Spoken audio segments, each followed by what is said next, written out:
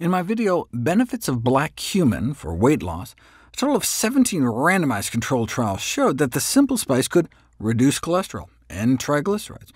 And the side effects? A weight loss effect. Saffron is another spice found to be effective for treating a major cause of suffering, depression in this case, with the side effect of decreased appetite. When put to the test in a randomized, double-blind, placebo-controlled trial, saffron indeed was found to lead to a significant weight loss, 5 pounds more than placebo and an extra inch off the waist in 8 weeks. The dose of saffron used in the study was the equivalent of drinking a cup of tea made from a large pinch of saffron threads. Suspecting the active ingredient might be crocin, the pigment in saffron that accounts for its crimson color, researchers also tried giving people just the purified pigment. That led to weight loss too, but it didn't do as well as the full saffron extract, beating the placebo by only 2 pounds and half an inch.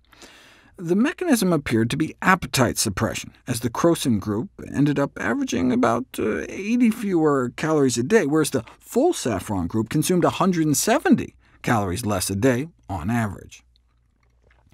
A similar study looked specifically at snacking frequency.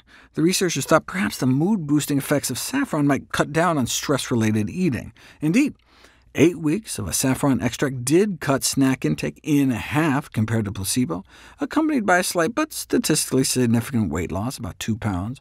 Even a loss of a few pounds is pretty remarkable given the tiny doses utilized, about 100 milligrams, which is equivalent to about an eighth of a teaspoon of the spice.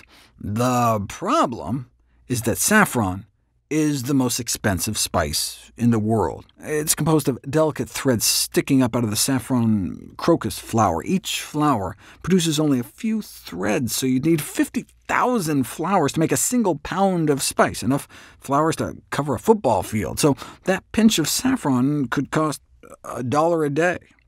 That's why my 21 tweaks to accelerate weight loss and how not to diet.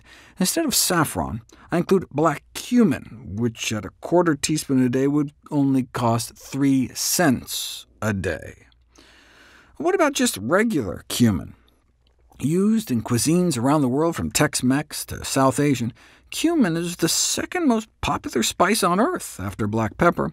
It's one of the oldest cultivated plants with a range of purported medicinal uses, but only recently has it been put to the test for weight loss. Those randomized to a half teaspoon of both lunch and dinner over 3 months lost about 4 more pounds and an extra inch off their waist.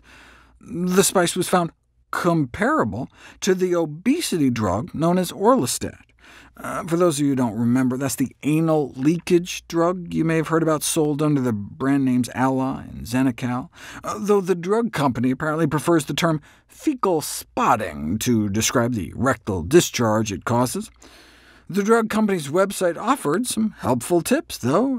It's probably a smart idea to wear dark pants and bring a change of clothes with you to work. You know, just in case their drug causes you to crap your pants at work. I think I'll stick with the cumin. Thank you very much.